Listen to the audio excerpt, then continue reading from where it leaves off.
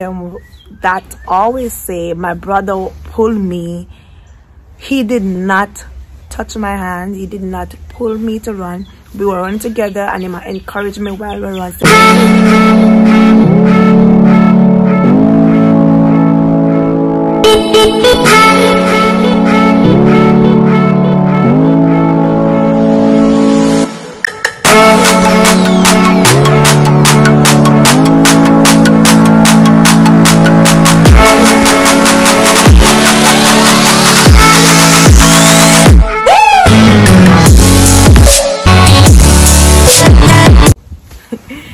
Hi guys, and welcome back to my channel. My name is Natoya Ghoul, and today is a very windy and a little chilly, so that's why I'm wearing this jacket, because I'm outside, as you can tell. And today for my vlog, I want to share with you guys about when I now started doing track and field. So I'm not gonna go all the way back, but I will start from probably when I was about 8 years old. I was in grade 3, so I think I was probably 8 years old. And if you come from Jamaica, you know that whenever I come to like February or March, you know that you have sports day at your school, at the primary, high school, even college, you know. And I remember when I was going to Belfry Primary School. For those that don't know, Belfry Primary School, that's in Manchester, and it's located in Belfield. That's when you're on your way to Mandeville. You reach the Williamsfield roundabout, and you take the right, and you go all the way up until you reach Belfield. So that's where I went to primary school. I am from Coffee Grove, and most of, you know, if you come from Coffee Grove, it's either you go Belfield Primary School, or you go Porus Primary School, or you go to Garlogie Primary School. These are all located in Manchester, and they're near to my community, which is Coffee Grove. And so, you know, you born as this little girl, well, at that time, I didn't know about track and field. Like in depth as how it is right now with me. I just know that I could run. My mom and my sisters, they always tell me that, okay, every time they send me to the shop, the only reason they believe that I went to the shop was because I came back with the item, which I always laugh at this because I think it's funny, because I really do always love to run all the time. Everywhere I go, it's like I can't stop. I'm just running. And fast forward into when I was in primary school, what they do is they will start off the grade 3 students, then grade 4, then grade 5, and then grade 6. So I was in grade 3 at the time, and I was chosen to run from my house. And also in Jamaica, you have houses at your school. So at my primary school, it was Bogle, Garvey and Sharp, and Bogle, Garvey and Sharp was named after our national heroes, because we have 6 national heroes and 1 national heroine. So our houses were named after Bogle, Garvey and Sharp, and I was in Bogle, which was a greenhouse. I love greenhouse, even though we not always win all the time. I don't even think we won when I was at primary school, but yeah, I love greenhouse. Bogle, way to go Bogle. All the Bogle people at Belfry Primary School, shout out to y'all. And you know, they send us off as grade 3 runners, and I found myself in the front running, and I was running. And after, you know, I don't remember when it was, my brother told me that when because he was in grade, I think he was in grade 5, no, he was in grade 6 at the time. Yes, yeah, he was in grade 6 at the time, so he was one of the last ones to be sent off to run. And then he told me that he saw somebody up front and said, why that look like his sister? And he sped up and came up there and realized, yes, it was me. So we're there running together, and For all the people them that always say my brother pulled me, he did not touch my hand. He did not pull me to run. We were running together, and he might encourage me while we run, say, come on sis, continue to run, continue to run. He did not. FYI, for your information, he did not pull me. Okay, he did not drag me, none of that sort. And it ended up that he won the race and I was second overall. So I was first as girl and second overall because, you know, when I was in grade 4, you know, I was, you know, they set off. I don't know what happened, but I don't think I don't know, but I didn't do well when I was in grade 4. So of course they're gonna say, oh, because him brother John and him brother not here this year, so that's why she shouldn't win and this and that. But guess what, people? It's a grade 5 and grade 6. Guess who win? I won overall as girl. Not overall, but the first girl to go by. And I'm telling you, this course that we run to Davidton. For people from Belfield and Bombay and Davidton and, you know, all those, Walderston, all those places, they will know what I'm talking about. That hill is nothing to play with. I'm telling you, it's nothing to play with, all right?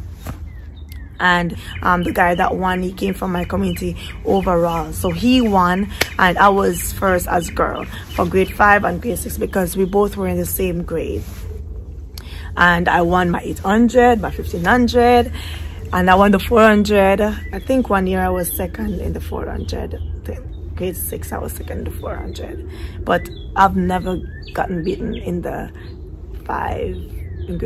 in the 1500 and the 800. And because of that, you know, I did not understand nothing about spikes. Those times we were running shoes on the road, but when we go on the track, we did not wear spikes. It was all bare feet. And I was recruited to go to Manchester High School, and I went to Manchester High School. But before I went to Manchester High School, I ran for at that time was Blue Cross. It was Blue Cross sponsored the parish meet. Yeah, it was Blue Cross parish meet, and I represented Manchester in the 1500 because, yeah, some girls which one of them became my teammate at Manchester High School. They were number 1 and number 2 at the DA Sports, because we have this sporting meet where you go DA Sports, where you have to qualify to represent your parish at the Blue Cross Parish Championships. And I won the 1500, and so I went to the championship, which kept in GC Foster College, and they gave me spikes for the first time to put on. Come on, you're gonna give a girl that grew up in the country that does not know anything about spikes, you're gonna give her the time when she's about to run to put on spikes to run? Fail. Guess what I did? I take off the spikes because I was not comfortable. I'm not used to no spikes. I was not comfortable at all. So I take off the spikes and I run that 1500 on the chevron at GC Foster College. I went without no shoes and I won the 1500 meters. Like, up till this day, I don't know how that happened, but I won the 1500 without no shoes, and it did not hurt. I don't know how that did not hurt. Imagine me in grade 6. You seen me right now? I'm so small. Imagine me in grade 6. I think I was 12, because the championship was in May, so I think I had already turned 12. I don't remember, but my birthday come early because of the month that I was born, March. My month, this month, yeah, my birthday coming up soon. And imagine me as a little 12-year-old girl. I run at GC Foster College with the, by the way, it was not only 12-year-olds I was running with. I was running with junior high, which was like 14, 15, 16-year-olds, and I beat them. Yes. Gould did that. I'm really proud of myself for doing that. Go Gould, go Gould, go Gould at 12. Yeah. Go me. Go stop. Okay, back. So yes, and that's like, oh well, it was at a meet in Kirkvine where I got recruited to go to Manchester High School.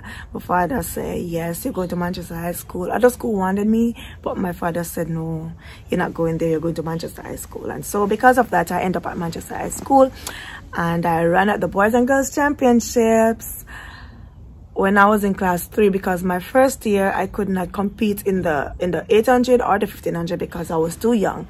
And so I did the long jump for the first time. I cannot believe that I did long jump, but I did not do well. I didn't make it to the finals, anything like that. But I did long jump at Champs. That was my first event at Champs, and I really wanted to go to Champs, so I would do anything to go to Champs. And the way how I realized that I can do the long jump was because of our sports day at Manchester High School. As I said, sports day in Jamaica is very important to us. And I won the long jump. I fouled 2 jumps and I used 1 jump to win. At that time, I even I jumped in my 800 spikes. I even left a mark on my knee because while I was jumping, I scratched my foot, and yeah, you can still see that mark. You think that I got surgery, but it's not surgery. It's because of the spikes, and you know, it healed and I pick it up. I don't know why as children, as a child we love to do that, but that's just bad. And so I ended up going to the Boys and Girls Championships, and I was really happy. I stood in the stands and watched all those great athletes that you see running now, competing in the 100, the 200, the 400, the 800, the 15, all those good events. I was in the stands watching them because your girl could not run until the next year. And I competed for Manchester High School from 2004 to 2010. Yeah. And during that time, I represented Jamaica at the junior level at the Character Games from 2005, which was my first year. It was also the year that my dad died, so that winning that medal felt so good because he was able to see me. Well, he didn't really see me, but he heard on the radio his daughter competing, and based on what I heard, that he was crying because my dad, if anybody know my dad, he always, you know, come to my track meets. He always come to my track meets. He never missed one once it was nearby. You'll see him with his little umbrella, and I think you ride his bicycle and then take taxi or something. But my dad, he was my hero. He always wanted me to do well. And I wish he was here now so that he could see that his little daughter has grown up and is doing well for herself and is trying to make sure that, you know, she's making him proud and the rest of my family. So rest in peace, Dad. I love you. And, you know, that's how I started track and field, and that's where I am now. You know, I just wanted to give you a little insight of how it began. And yeah, even before, you know, I became who I am, even winning at primary school and doing what I do, I started this man in our community. He would bring us down to Kirkvine to play netball and run around the track and stuff like that, and then while on our way back he would like let us out and we run and he drive behind us. So for all the persons that played a part in my life growing up with my track career, I thank you. Even if I don't say it, I appreciate you all. I thank you, and I am forever grateful.